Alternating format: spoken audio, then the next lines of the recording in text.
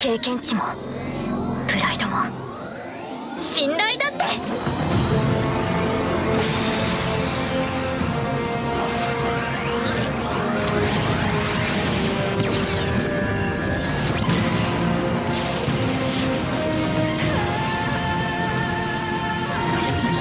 シールド防いだか。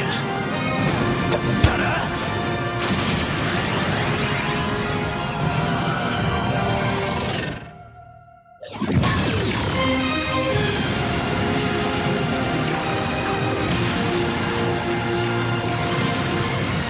なんだそのモビルスーツは。ガンダム。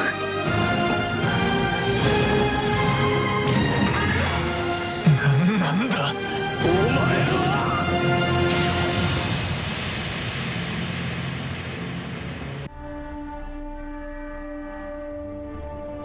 The Gundam Aerials from the TV series Mobile Suit Gundam The Witch from Mercury, in which it appears as the main mobile suit of the series piloted by a literal crying raccoon.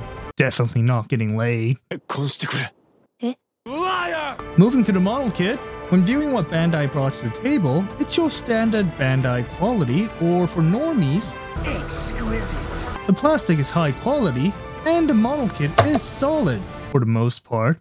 Observing closely, the headpiece is superbly rendered with the extra V-fins, the shiny sticker eyes, and the separately colored parts beautifully rendered throughout the face. But a point to note is that unlike the iconic Gunpla that possesses a rectangular and bulky face, the Gundam Aerial, sticking to her feminine name, possesses a slimmer figure, further highlighting the Gundam's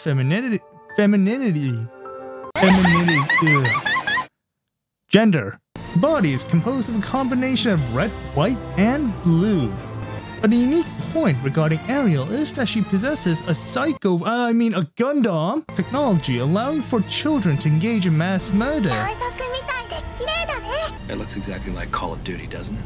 The Gundam parts are unique as they are translucent with their individual markings embedded inside, with them being situated in a perfect spot. Can you show me your titties? Allowing Aerial in the eyes of others to witness the firepower of this fully armed and operational battle station.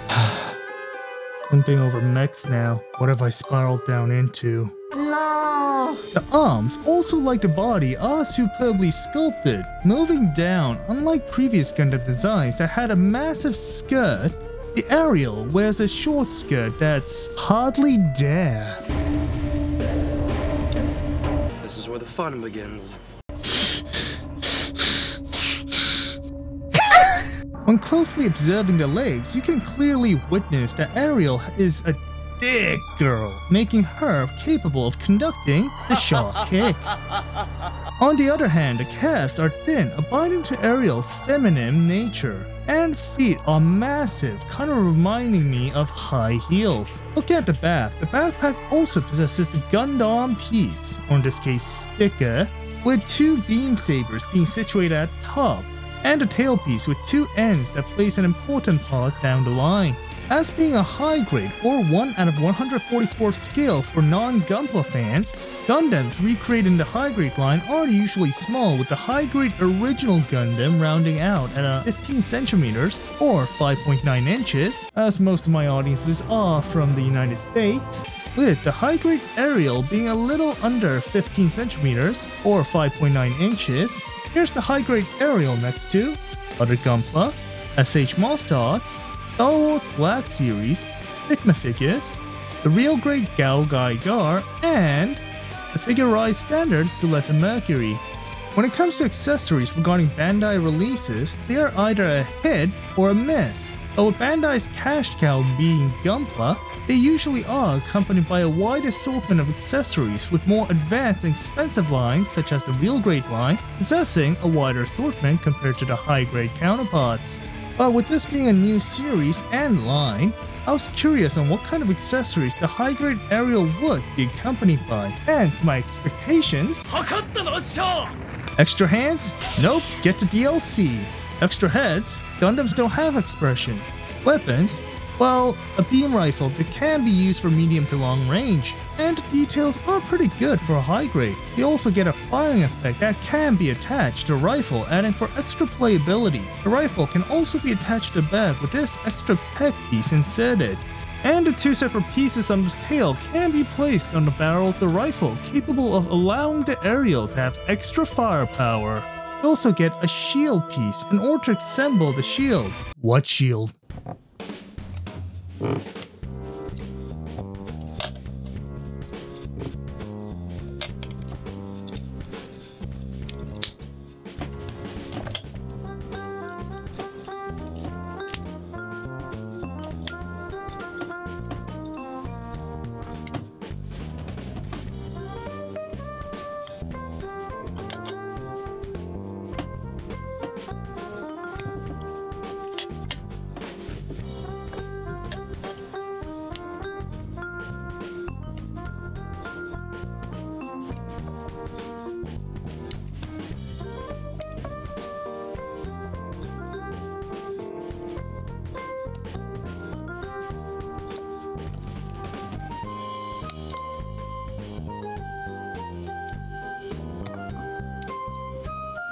He has aerial shield composed of each individual funnel which acts as his own remote firing system. But even as the shield, the performance is superb as it can absorb direct hits from melee weaponry while deflecting incoming projectiles, making for a superb defense measure against hostiles. And the aerial is also accompanied by 2 blue beam saber effect pods that can be attached to the handles on the back to recreate the aerial when engaging in a close quarter combat or for some cool shots. When observing the range of motion that aerial possesses, she's basically a run-of-the-mill Gunpla. Nothing special in the eyes of Gunpla veterans, but when comparing to such standards to non-Gunpla lines,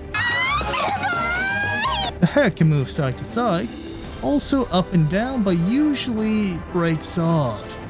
The neck is capable of having back and forth movement, so it complements the head movement. The body is only capable of a slight bend, but there is a semi-butterfly joint allowing for slight maneuverability.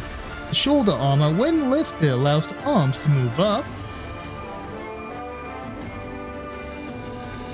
The staple Gundam bicep movement, a little over 90 degrees for the elbows, and a wide range of movement for the hands for certain intricate requests.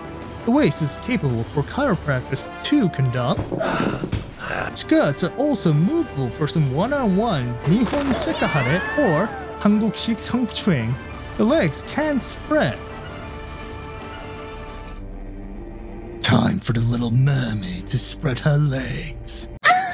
Knees have a superb bend, and the ankles can only move up and down.